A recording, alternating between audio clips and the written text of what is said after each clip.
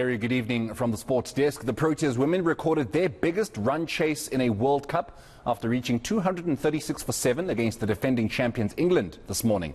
The victory, which is their third on the trot, also edged the Proteas women closer to that very important semi-final spot. Marizan Cup was the star of the show, putting up a player of the match performance. She had figures of 5 for 45 and a very handy 32 runs, which helped South Africa move into second spot on the table behind the favourites Australia. Joining us now to discuss the game is a woman who knows all about winning World Cups, former England captain and the 1993 world champion Karen Smithies. A very good evening to you, Karen, and thank you so much for joining us. So I know this was the third loss for the defending champions in this tournament, but given that this was the first loss to South Africa in about 2 decades and that it's happening at a World Cup as the defending champions, this must have stung. No, for sure. Very unusual territory, I guess, for the England girls, but make no mistake, I think it was an unbelievable performance by the Momentum Proteas. They took the game to the English and came out on top, and yeah, fair dues to them. Karen, you work with these ladies here in South Africa. You see them quite often, so you would know what exactly it is they're capable of doing. Did that performance not come as a surprise to you?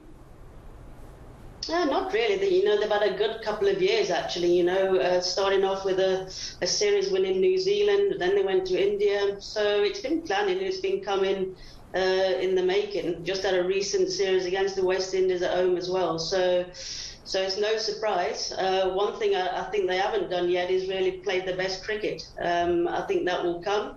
But they've managed to scrape through three gritty victories so far without even playing the best game yet.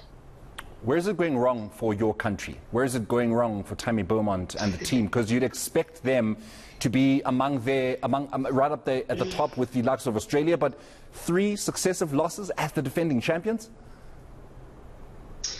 Well, I suppose that's cricket, right?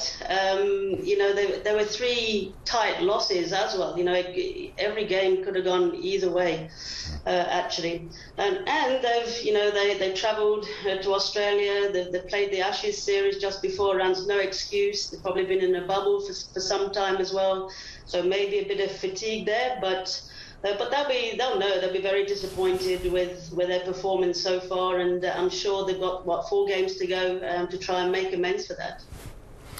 What now for Hilton Moreng and his charges? We've got New Zealand coming up next, who are the hosts, who have not had the prettiest tournament themselves, will be desperate to make sure they bounce back, and especially against the South African team that is looking like the favourites. Where does Hilton Moreng go from here? Because you do say that our cricket has not been the prettiest at the World Cup, but it is producing the results. How then do we get to that point where, when we face Australia, we are looking like world beaters?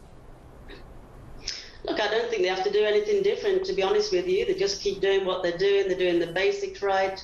They're putting the performances in. You know, it's not just one individual that is performing. The whole team is chipping in. So they've just got to maintain that. You know, they're playing the hosts the next game in. You rightly said that they've had a little bit of a inconsistent run lately, so the pressure is really all on them and not the Momentum Proteas.